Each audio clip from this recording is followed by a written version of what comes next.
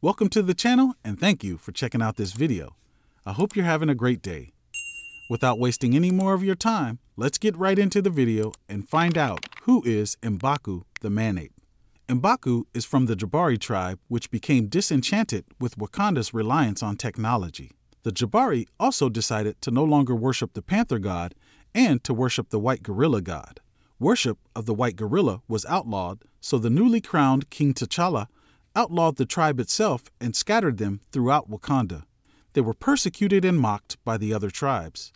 Eventually, the Jabari reconsolidated and relocated to the frozen crystal forests.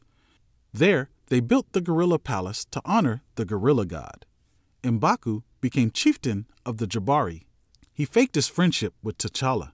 MBaku secretly ventured into the crystal forest and hunted down and killed one of the sacred white gorillas that dwelled there.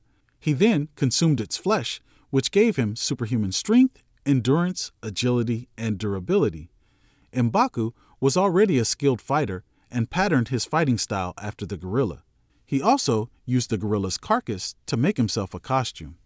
When King T'Challa, the Black Panther, decided to stay in the U.S. to assist the Avengers, he named MBaku acting leader of Wakanda.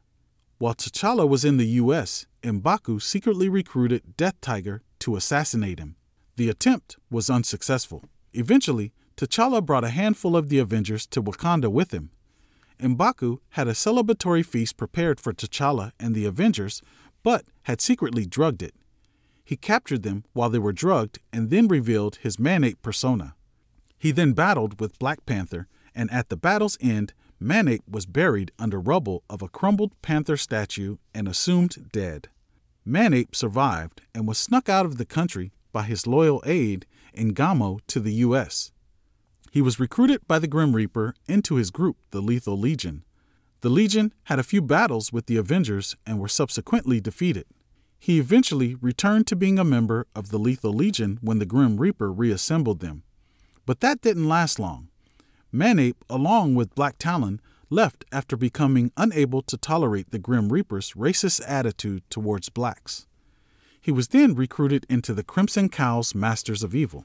The Masters of Evil were defeated by the Thunderbolts, and MBaku found himself in prison.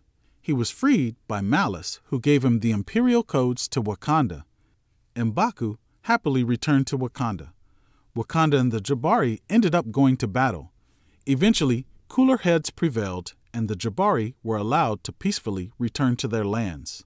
A few months later, T'Challa announced he was marrying Storm. Man-Ape was insulted that he wasn't invited and went to crash the wedding and cause havoc. He was surprised to find out that he actually had been invited. Well, that's a wrap for today. As always, I appreciate you taking the time out of your busy day to stop by the channel and check out these videos. Please like, share, and subscribe. We'll see you again real soon. I'm gone. Peace.